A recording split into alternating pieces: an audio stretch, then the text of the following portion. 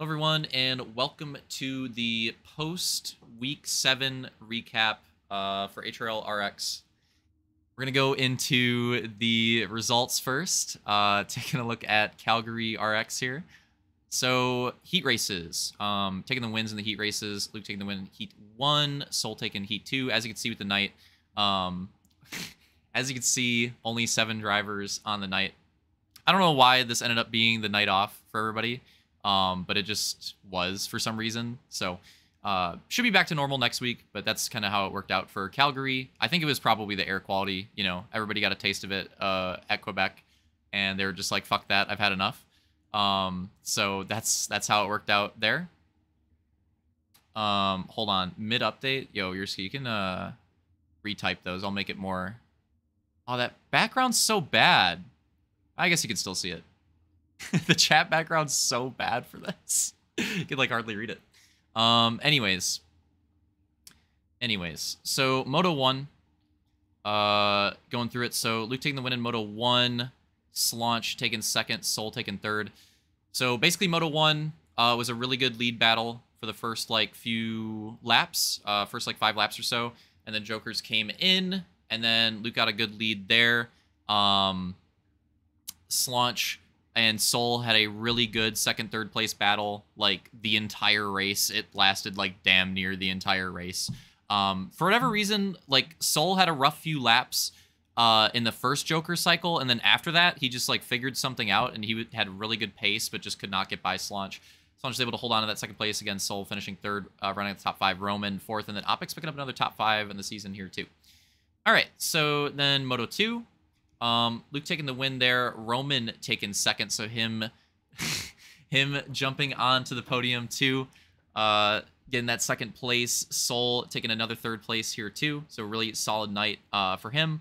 Vulcan taking fourth, and Slaunch taking fifth in Moto 2. So yeah, Moto 2, few Jokers early, like some interesting early Joker strategy. The most questionable one to me was that Vulcan actually got the lead on track lap 2, and then he went in for his Jokers, which I know he does his early Joker strat like pretty commonly, but I was very surprised that he like literally took on track no Joker lead and then went in for the Joker immediately. Like that was a ballsy play. Not sure about that one, but that was one that stood out to me. And he went for that there, so that was pretty interesting. But yeah, so yeah, Luke got the lead early. Got away with it there. Roman had some pretty good contest from Vulcan from behind, and then they got together, and then once that happened, Roman kind of ran away with second place. Soul had a really good drive back up to third. He had a really rough start. It was honestly a really good recovery drive for Soul. He could have finished outside the top 5. He had a really rough start. So third place is very good. Soul had very good pace on this track.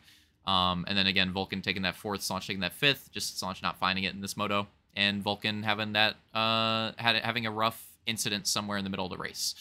So overall results going to be Luke with 34 points, Roman and Soul 28 apiece, Slaunch 27, Vulcan 24, Opix 23, Camby 20. So that was the lineup there. Let's go over to the points. Oh boy, this is where we're going to get into it. there's a lot to go over, so strap in, because there's a little bit to look at here. Now that we're getting into the end of the season, and now that we're figuring out like mulligans and where things are shaping up, it's going to be a lot to look at. So let's take a look at the points. So championships already locked up. Luke takes the championship at this point.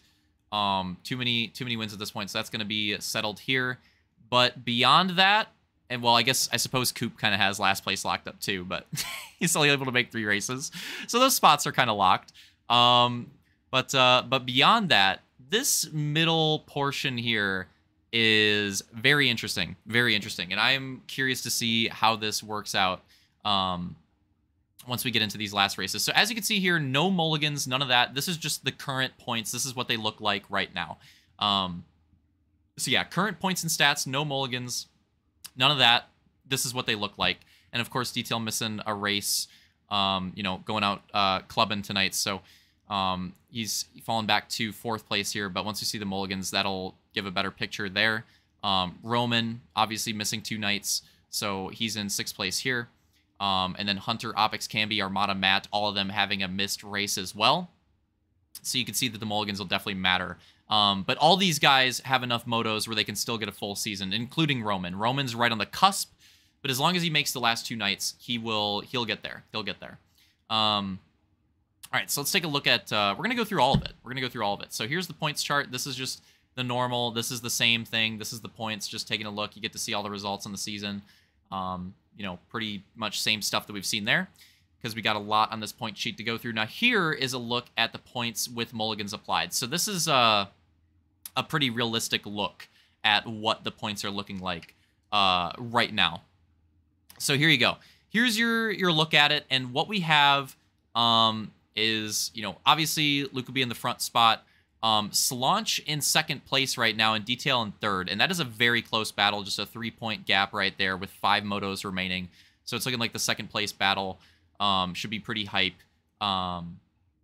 with those guys being so close. But something to factor in is that Solange has these possible mulligans, but he has these off like top 5 nights. So Solange is in that spot where if he has another couple like rough finishes, he's going to get some finishes that'll count that are outside of the top 5. Like, look at he has 16 motos right now, and he's at 11 top 5s, and you get 5 mulligans, right? So Solange is at that spot where if he has some finishes that are outside the top 5, those are going to start to, like, creep into, like, counting. Those are going to start counting, and that mulligan advantage that he currently has is going to become less of an advantage. So Solange really needs to, like, obviously beat Detail on track, but also like not have those outside the top 5 finishes, because if he has another 1 or 2 of those, that's going to really hurt him. He's lined up the mulligans perfectly right now, but he needs to be an ace in these last 5, or it's going to start to affect him negatively. And then for Detail, he still has a pretty good spot, but for him, missing tonight also puts him in a weird spot where he's like kind of there too. But again, like, he's got that 13th, he's got that 12th, like Solange has an 8th here. So I think Detail's mulligans, if he is really consistent, and if Solange has like a 1 or 2 like off nights, I think the mulligans are going to start to look better for Detail, even though right now they're kind of like even between them. So that's something to look at with their battle. And then obviously, like, on track, if one of them really like runs it down, then that'll obviously like kind of settle it there too. Oh, obviously wins as well. They're tied on wins, so they don't really have like bonus points on each other, if you want to look at it that way. So if one of them gets like another win or 2 on the other, that'll also make a big difference in their second place battle. Okay, so now looking at the rest of this, so Soul, I said it, like, Soul's been in a really strong second half. Look at this. He's got 4th place right now. He's got 4th place by 3 points over Vulcan. So Soul has had a really strong second half of the season charge. Vulcan had a really strong beginning of the season. Soul's had a really strong second half. And it's paying dividends for him. Soul is in a really good spot if he keeps up the pace that he's had to take this 4th place. It's in a very good spot right there. But again, 1st place is locked. Second and third is locked, but like where they will finish between each other is not, if that makes sense. Like Solange and Detail will definitely both be like 3rd minimum. It just depends where they finish with each other. And then these guys, this is where it's really spicy. Soul, Vulcan, and Roman. Look at this. 3 points between Soul and Vulcan, 3 points between Vulcan and Roman. These guys are very tight. And their points battle is very close, and that 4, 5, 6 battle is going to go on to the end. It's going to go on to the end. It's going to go on literally to the last moto, I'm pretty sure, with how close it is. The interesting thing to factor in with this battle is that Roman only has 1 mulligan. So that's an interesting thing there. Roman needs to be on point. If Soul or Vulcan like have a bad race or 2, they can still get a little bit of help. Roman missing 2 weeks, he's not going to have that. He's not going to have that at all. So that's just going to be a factor there for him. But that being said, even with that, he's very close on points. And if he has a strong second half, or if he has a strong last 2 nights, he can still take that. So these guys are really close. Hunter is in like a no man's land. Like he just kind of has 7th, right? Like Hunter just kind of has 7th. He's just like kind of locked right there, most likely. And then Camby has a close battle here with Opix. Camby and Opix are actually very close here for their battle, just 2 points between them. So 8th and 9th close there too. Armada a little bit off. Maybe he can make a late charge, and then Matt and Coop are going to kind of locked into their spots. So here's taking a look at you see the gaps are the same, but this is the total. This is the possible maximum points once all mulligans are applied and all races are done. This is the potential maximum points if all of these drivers went out. So just to clarify, obviously that's not possible. This is like for each individual driver to give you guys an idea of what your maximum points total could be if you win out. So this is like for each individual driver to look at to see, where that could get them in the points.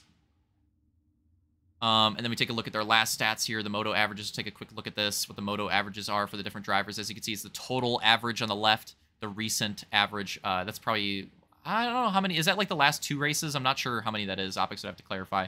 That's like last 2 or last like 5 or something. I don't know how many it is. But there's a look at that. So you get the other stats that we have on this doc, because I know people probably don't look at them as often. They're pretty cool to look at. So in case you get bored, get the overall averages here too. So some pretty neat other stats to look at here. So there you go. There's that.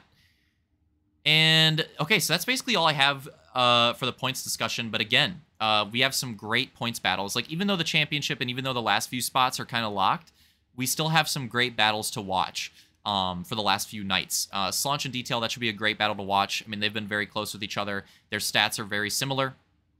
And I'm curious to see how that one winds up. And the last 2 tracks, honestly, I think we go into... I think Lagavulin is a track that Detail should like a lot. I think Hog Angeles is a track that Slaunch should like a lot. So that kind of like evens out too. It'll be interesting to see how it plays out. So we'll see how that one goes. And then again, like Soul, Vulcan, and Roman, that's going to be very fun to watch there too.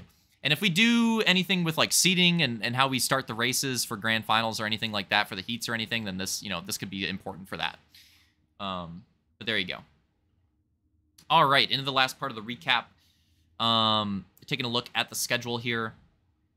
So as you can see, we have 2 races left, and then we're into that grand finals layout, which again, haven't fully revealed yet, but trust me, it's going to be good. It's going to be good. I think you guys are going to like that track when it's done. There you go. Spoiler alert, it's not done yet. That's why I haven't previewed it. But when it is done, I think you guys are going to like that layout. It's a pretty sweet layout, and it should be fun, should be good for a grand final, and it's possibly the most creative, I would say. That's why I'm looking forward to it. It's possibly the most creative of all the layouts on the season, and I don't mean that in a bad way. Like, it's a really cool layout. It has some really unique sections, and it should be fun to run. So trust me, when you guys get the reveal, I think you'll be looking forward to that. Hopefully we can reveal it on time once we finish Hog Angeles.